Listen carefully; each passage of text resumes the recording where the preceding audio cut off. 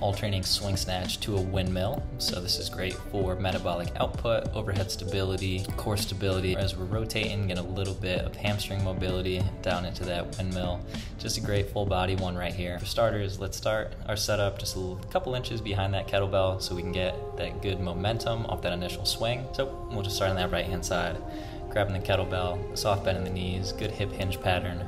As we pull it, when it gets to that end point, it's forcefully squeeze those glutes, shoot those hips forward, pull hard through that elbow, trying to get that kettlebell as vertical as we can, and we're gonna snap underneath it. Once it is up in that upright position, you really want to press up towards the ceiling, towards the sky, lock out that elbow, get a good packed shoulder, create that strong foundation. So if it's in our right side, we're now gonna pigeon toe out a little bit, so rotate that left leg out. Then we're gonna try and reach down as much as we can. So kind of use your shin, use your leg as a guide.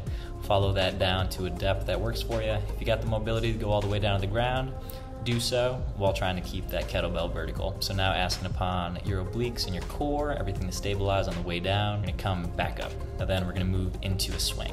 So I've seen people catch it in the front rack and then go into their swing. If you're feeling ambitious, you can go straight from that snatch position right into the other hand. So whatever you're comfortable with, hand-eye coordination. If you're familiar with the snatch, whatever your level is, you pick that level for you and just alternating onto the other side. So we're hitting both sides. One thing to be taking note of is keep your eyes on that kettlebell. You don't want to get away from you, especially in that compromised position where we're all bent over. We don't want to swing in backwards. We don't want to lose it. We don't want to get bopped in the head. So just stand very mindful of where that is. If you can picture a string attached to the kettlebell, hoisted up to the ceiling, that's the image that we're going for. That's kind of the positioning of the kettlebell, where we want it. So the whole time trying to keep it vertical, strong in the core, just finding the depths that work for you, finding a load that works for you, finding the swing pattern.